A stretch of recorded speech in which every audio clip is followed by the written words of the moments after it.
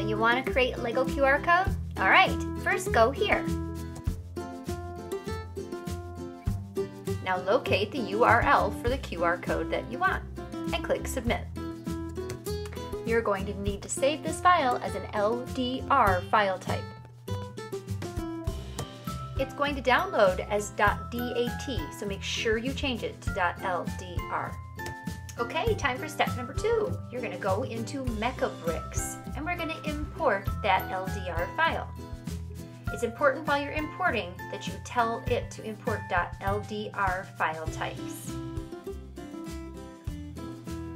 It wouldn't hurt to pause here just for a second and take out your device to scan this QR code just to make sure that it works. Now export this file as a .dae file for importing into MergeCube's object viewer. Okay, time to go to the Miniverse.io website. If you don't have an account, you're going to need to build one. And here you're going to go to My Objects, and then you're going to upload that .zip file that you downloaded from Mecabricks. Once your file is uploaded, it's going to be assigned a code. Remember this code. So now it's time to take out your device and open up the Object Viewer app.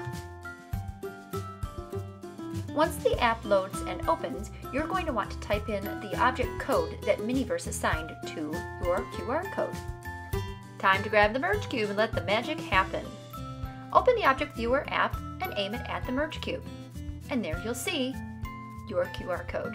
If you stamp it in place, you can remove the MergeCube and get a 360 augmented reality view of your Lego QR code.